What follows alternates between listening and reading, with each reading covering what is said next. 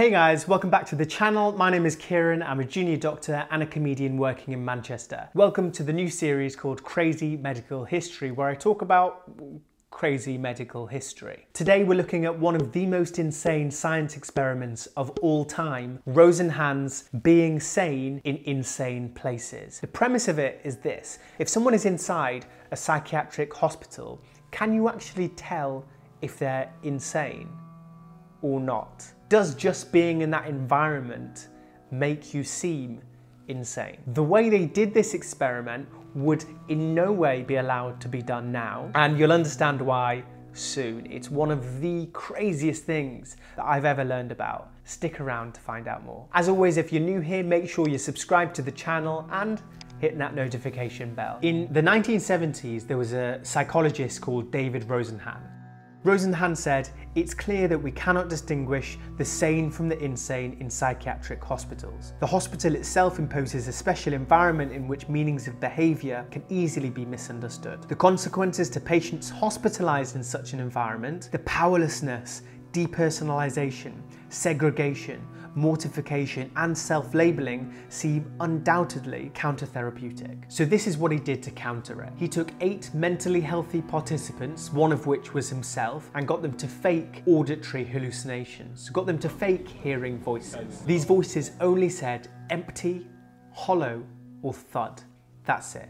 The reason he chose these is because they don't point to any specific psychiatric diagnosis. None of these people, who he called pseudo-patients because they weren't actually patients, had any history of mental illness before, and all of them, after seeing a doctor, were able to gain admission to a psychiatric hospital. When inside, they behaved perfectly normally. They said they felt fine and weren't hearing any voices at all. These pseudo-patients were kept in the hospital between 7 and 52 days. Can you imagine saying you feel completely fine and being admitted to hospital for almost 2 months? 7 of the 8 were diagnosed with schizophrenia and remission, and 1 was diagnosed with manic depressive psychosis. The average stay was 19 days. The only thing they actually did when they were inside was observe what was going on, so how people were being treated and what the staff were doing. And they used to take notes about this. And apparently what happened is this behaviour of taking notes got labelled as note-taking behaviour by one of the nurses and was considered to be pathological. So they considered that note-taking behaviour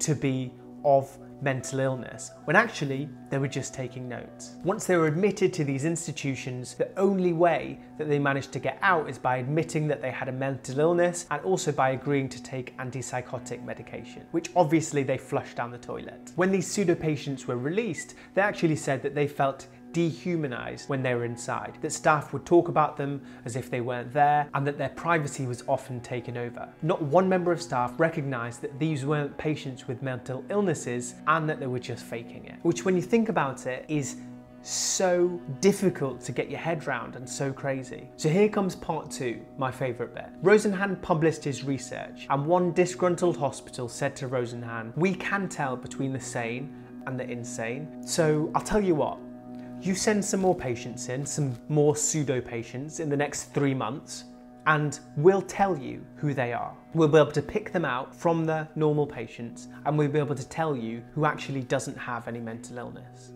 And he said, okay. For the next 3 months, I'll be sending pseudo-patients to your hospital, and in 3 months' time, I want you to tell me who they are. During that 3-month period, 193 patients were admitted to the hospital. The hospital suspected 41 patients as being imposters and 42 others as being suspected imposters. The truth? Rosenhan hadn't sent any patients to the hospital. All of the patients that they'd identified were real patients. It truly was difficult to tell the sane from the insane in insane places. I hope you enjoyed this video, guys. If you like this sort of thing, make sure you subscribe to the channel. Make sure you check out the Crazy Medical History series, where I'll talk about loads of different interesting parts of medicine. As always, take care and stay safe.